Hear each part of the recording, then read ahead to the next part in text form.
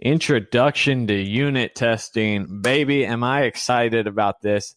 There's not a lot of great content out there to really help junior level engineers go to mid or senior. And introduction to unit testing, also clean code course, are items that I think are really needed. A lot of great content for like aspiring engineers or people trying to get to that junior level.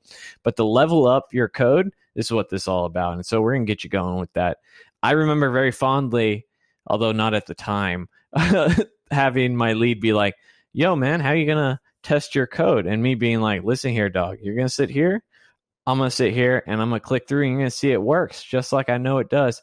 And he's like, well, okay, but hold up, Padawan, and let me tell you a little something. And that was my introduction to unit testing. So before we jump into that, let me tell you a little bit about myself and why I might be the right guy to teach you this course. A little bit about me. I'm a self-taught software engineer, use great platforms like Scrimba, Free Code Camp, and all the other ones to teach myself development. And I've been working in about 5 years now and having a blast. I also have a software YouTube channel where I share my thoughts and build some projects and things like that. And due to my sort of self-taught nature, I've really gotten into the education space. So I build courses on platforms like Scrimba, which I think I have the most courses on at this point in time, as well as like Udemy and LinkedIn Learning and a couple other places. And then because I like to share my thoughts, I have a podcast with my co-host Eric Hanchett called Self-Taught or Not. That's a lot of fun. And I work full-time when I'm not working on side projects, I guess, as a front-end engineer with Amazon. And then we have to the right here my favorite portrait, so you can see how serious I am about unit testing. So why unit testing, right? Before you actually learn what's in the course, why? Like, why do you care? Well, at the end of the day, it increases our code confidence, and this is everything. And what I mean by that is there's no better way to really say, hey, my code does what I think it does, than actually have a test that showcases that. And by doing that, when we go and we edit the code, we can be more confident that we didn't break anything. We don't have to fully regression check the app. We can check that like, oh, cool, none of our tests broke. I guess nothing happened. Oh, I fixed a bug. Let me write a new test for this specific bug that came in here. And I can have confidence that we're not going to fix that bug a third or fourth time.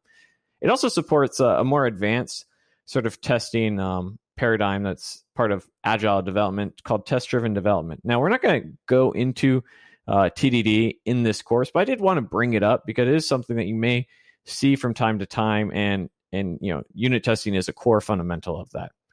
It's an in-demand skill.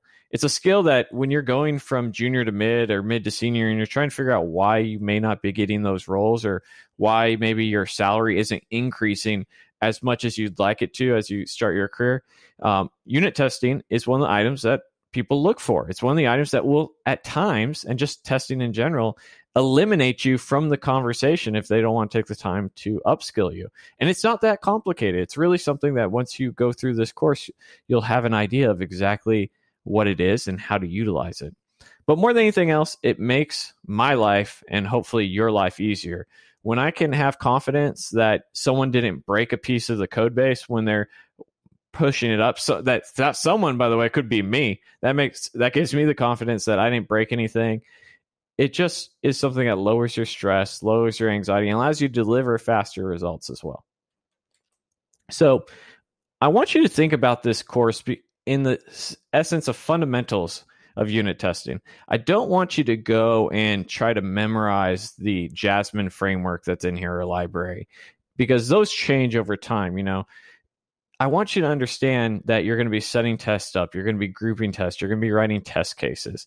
So this is some of the I want you to really, as we go through this course, understand fundamentals and not just try to memorize things. We'll be using the Jasmine testing framework, as I mentioned. It is one of the more popular ones. Jest has been slowly taking a little bit of the market share. Jest is fantastic.